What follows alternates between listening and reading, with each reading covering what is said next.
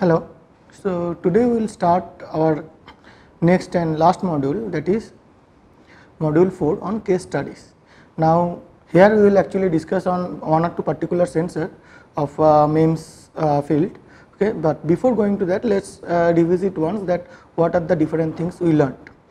In the first module we learnt about in general what is a MEMS sensor, how does it work, and then why we need to go down to like micro or nano scale, and what does it change actually in that once we are going from macro to micro or nano scale.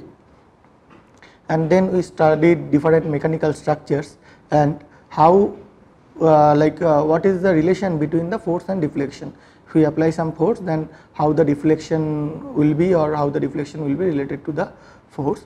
And then also we learned that how, in the second module we learned that how we can actually measure that deflection using capacitive method or electrostatic technique. And then in the third module we discussed about different sensors fabrication, like what are the different fabrication technique, how we remove a material like etching, how we deposit a material like evaporation, and different kind of coating techniques. And now we are going to discuss on a particular sensor, and first our first case study will be on pressure sensor. So let's discuss about pressure sensor. So what are different types of pressure sensors? For pressure sensors, we know that what it does, it actually measures the pressure of the gas or pressure of the liquid in a chamber, which whatever is our requirement. Now what are different kinds of pressure sensors? The first type is absolute pressure sensor.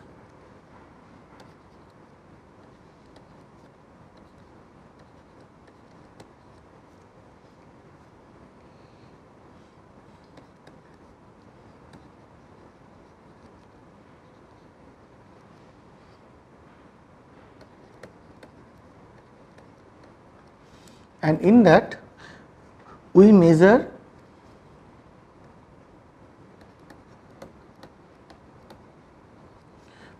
pressure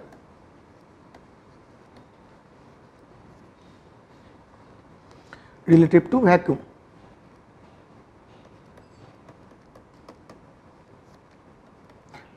So in case of absolute pressure sensor, we measure the pressure relative to the vacuum.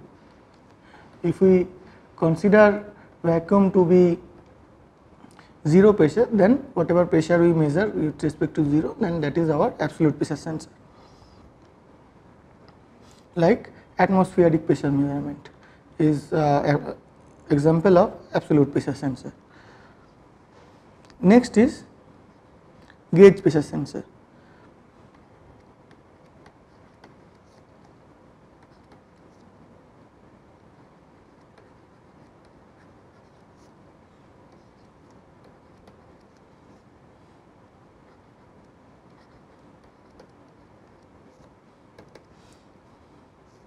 Here we measure pressure relative to the atmosphere.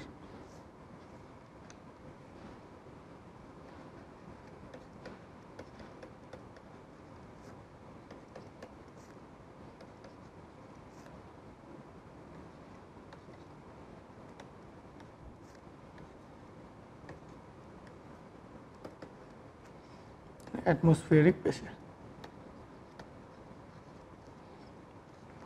Then we have like differential pressure sensor. Okay, before we go to differential pressure sensor, what is the application of this pressure? Like blood pressure, right? So blood pressure, while we measure a patient's blood pressure, that is relative to the ambient or the atmosphere, right? So that is an example of gauge pressure sensor.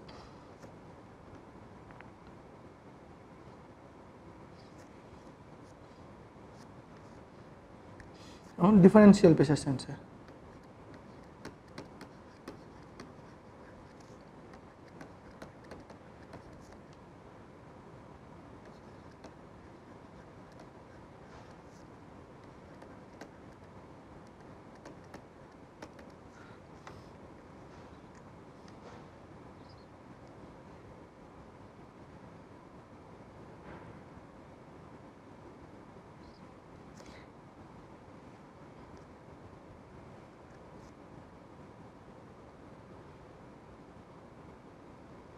here what we do, we actually measure pressure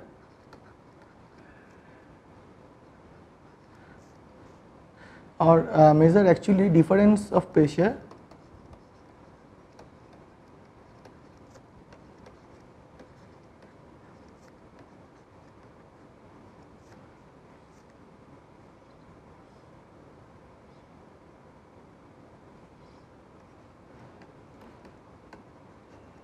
between two different pressure measurements.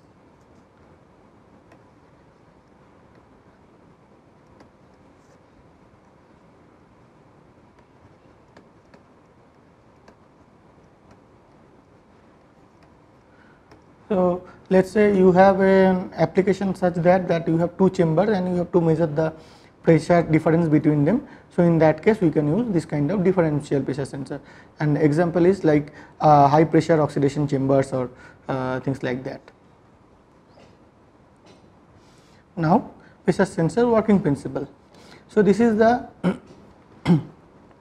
general diagram of a pressure sensor, where we have a membrane like this, as you can see here we have a membrane, and then here is the pressure port, right, and the top side is can be vacuum or can be atmosphere at like atmospheric pressure or some other gas pressure also, depending on what kind of pressure gauge it is, like whether it is absolute pressure sensor or differential pressure sensor or gauge pressure sensor. Accordingly this top side will be decided.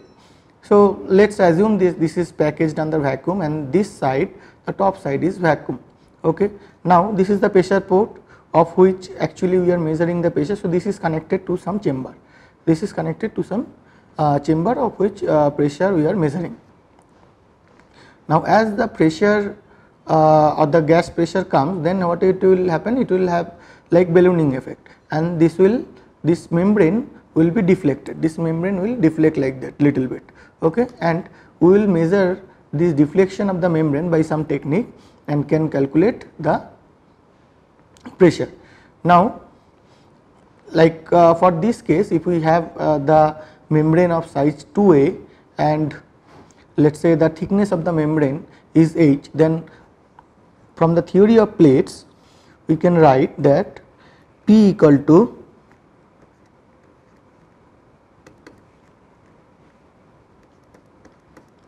E into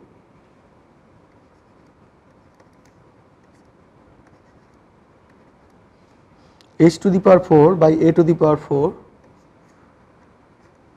into 4.54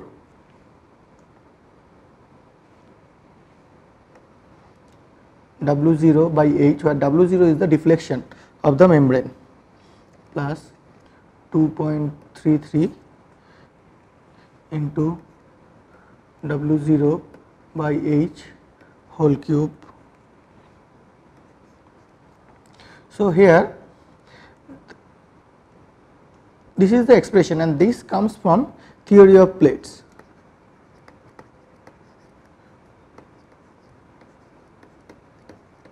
Which is not part of this course, and this is the basics mechanical course actually.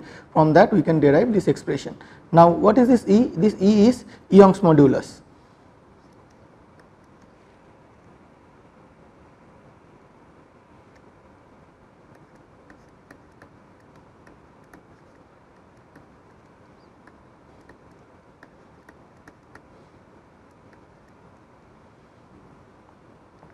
H is the thickness of the membrane, A is the like 2A is the total length of the membrane, right, and so A is the center, like distance from the center, like from the center to the periphery, it is A. W0 is the deflection of the membrane, right. So, W0 is deflection.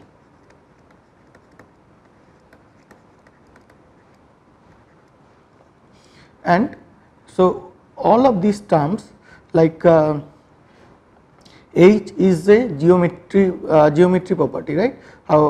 Whatever dimension we make the membrane, accordingly we know H, we know A, and we know E, this is material property, and if we can measure W0, then we can get P very easily, like what is the using this expression we can calculate the pressure.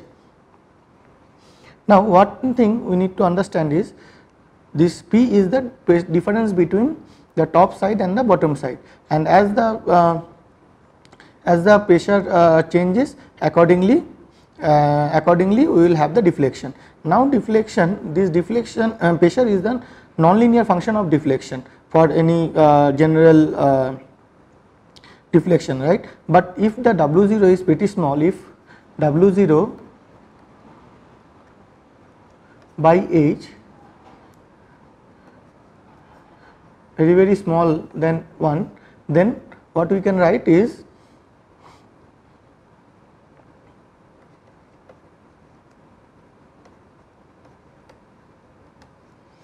pressure changes linearly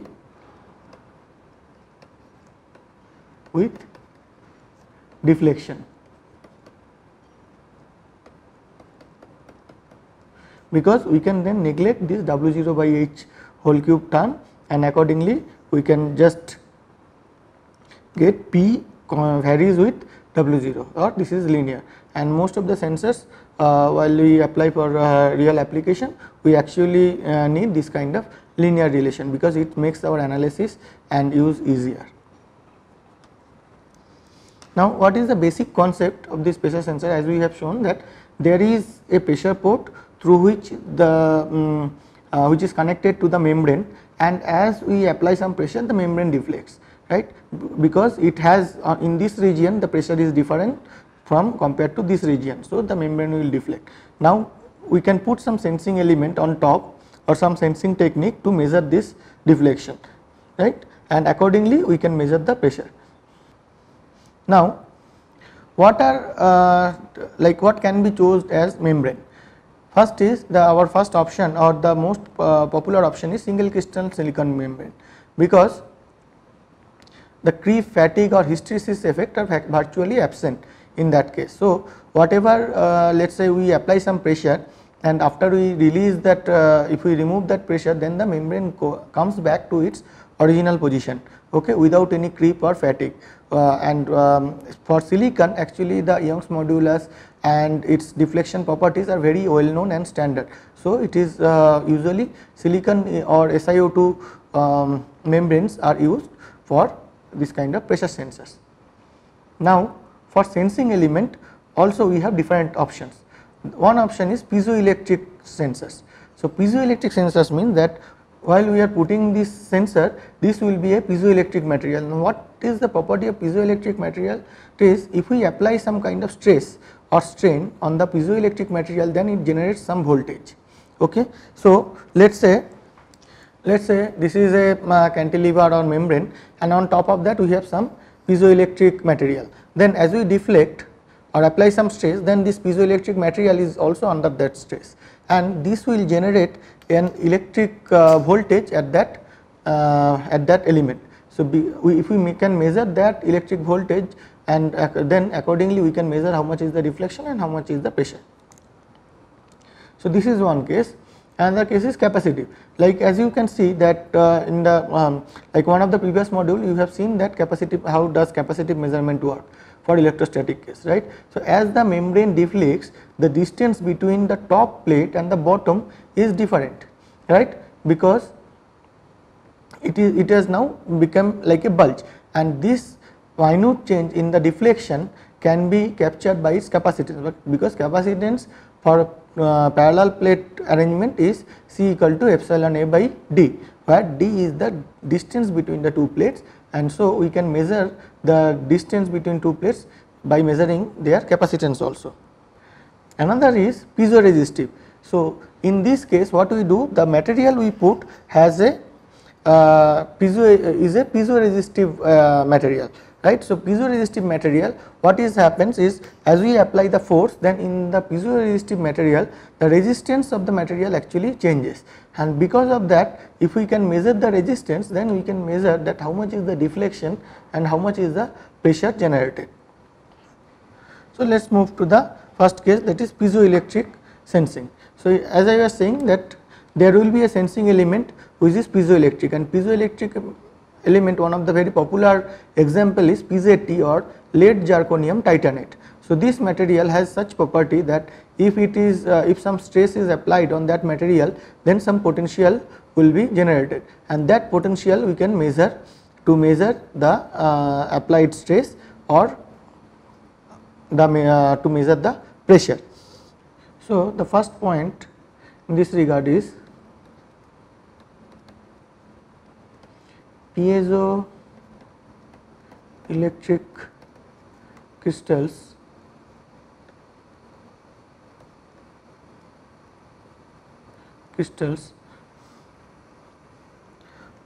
like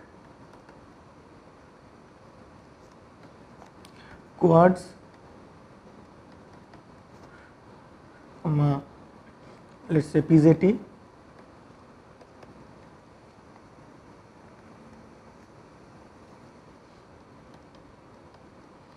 gives electrical output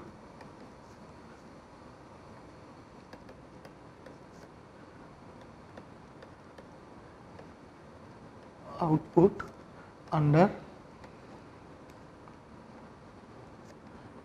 an applied stress.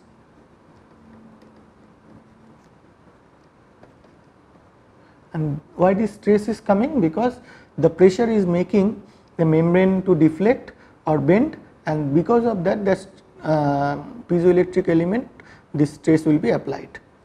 So, this is one point. Now, another is this does not need any external power.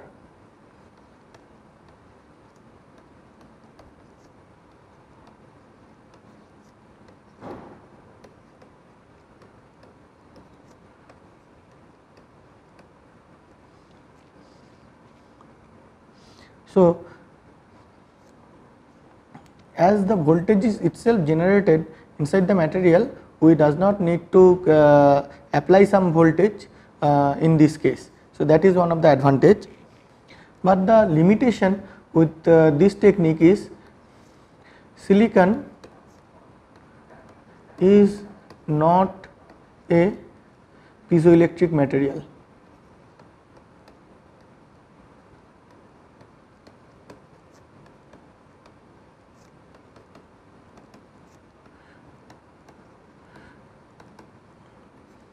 So, what happens is we need to actually externally glue or do something or deposit some PZT material on top of that, which is not very convenient all the time with microfabrication technique. So, this is one of the disadvantage of this technique. Another is that static pressure measurement is difficult.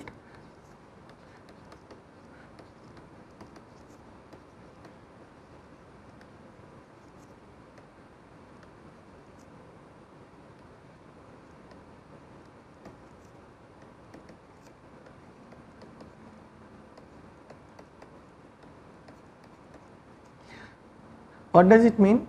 Means that let us say we have some we are applying some pressure, then this piezoelectric material will be under stress, so it will generate some voltage. Actually what happens that it actually have some charge separation, and that charge separation will give us the voltage.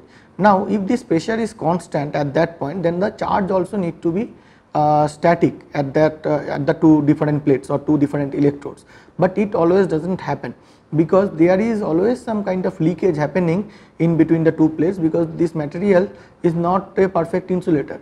So the charge will leak, and with time we will see the voltage again comes like voltage decreasing, the generated voltage decreasing, whereas the pressure is same, right. So in that case it is actually little bit difficult to measure static pressure. It does not because of the charge leakage, it does not keep same output voltage. But if the let us say the membrane is vibrating, so in that case what is happening is that the charge generation is changing with time and with very high frequency. So if it is changing with a high frequency, then in that small time period it does not have time to leak through the insulating material or to the PZT material. So in that case we can measure the charge oscillation and can measure the how much frequency or amplitude is the membrane having. So, in those dynamic cases we can use this kind of piezoelectric sensing. Next is capacitive pressure sensor. So, in capacitive pressure sensor we have the same kind of arrangement.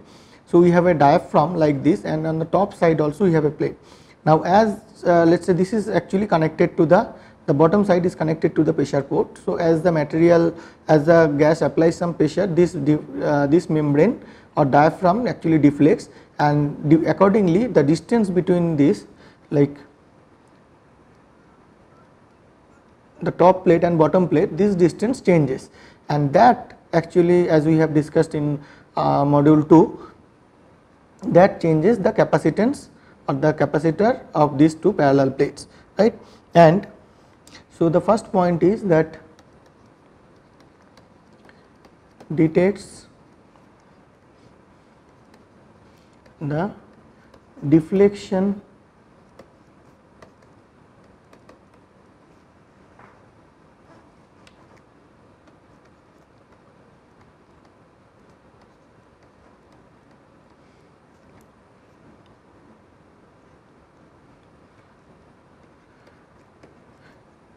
as a variation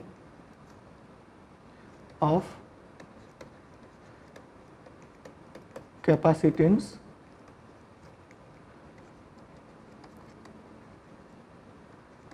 between the two plates.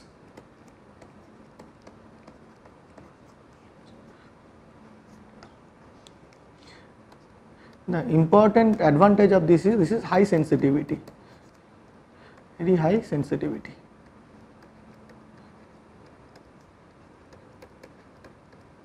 Why this is high sensitivity? Because you see C varies with 1 by D, right, and little bit of change in D will change the C by a significant amount, and this D will change because of the applied pressure. So, we can measure the change in D using capacitance, and from that we can measure the pressure. Another advantage or merit of this technique is absence of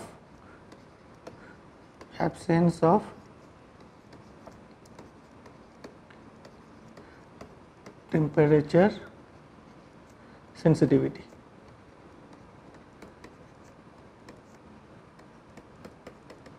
If we assume that there is no effect of temperature on the deflection, like or whatever be the pressure, if we change the temperature also there will be no change in the deflection, then like pressure to deflection is not dependent on the temperature, and then according to our parallel plate capacitor formula already we know that that is also not dependent on temperature. C equal to epsilon A by D, which is not dependent on any of the temperature term. So, we can consider this is temperature insensitive. So, at different temperatures actually we can use this technique, which is theoretically, but because in practical cases sometimes this epsilon value also changes with temperature. If the temperature changes by huge amount, then the epsilon can change, and so that time temperature sensitivity may come. But if we consider the other cases like the piezoelectric or piezoresistive cases, then it has a temperature sensitivity, because with temperature the piezoelectric coefficient also can change, and also the piezoresistive coefficient also can change. So, this has a higher temperature sensitivity compared to the capacitive pressure sensors.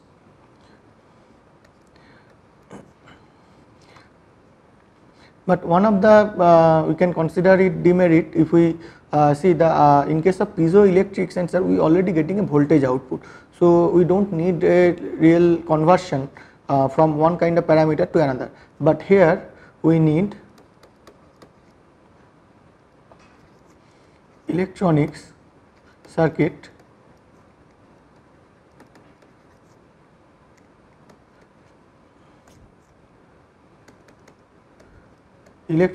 for C to V0, let us say the output V0 conversion. So, we need to connect some kind of electronic circuit which will convert the capacitance to output voltage. And another thing is that this C to V is not linear. It is not easy to make a conversion circuit which will where the applied voltage. So, ultimately whatever voltage output we will get, that voltage output may not be linear with the capacitance. So, that adds one more complexity in the sensor. So, we will start with the piezoresistive sensor in the next class. Thank you.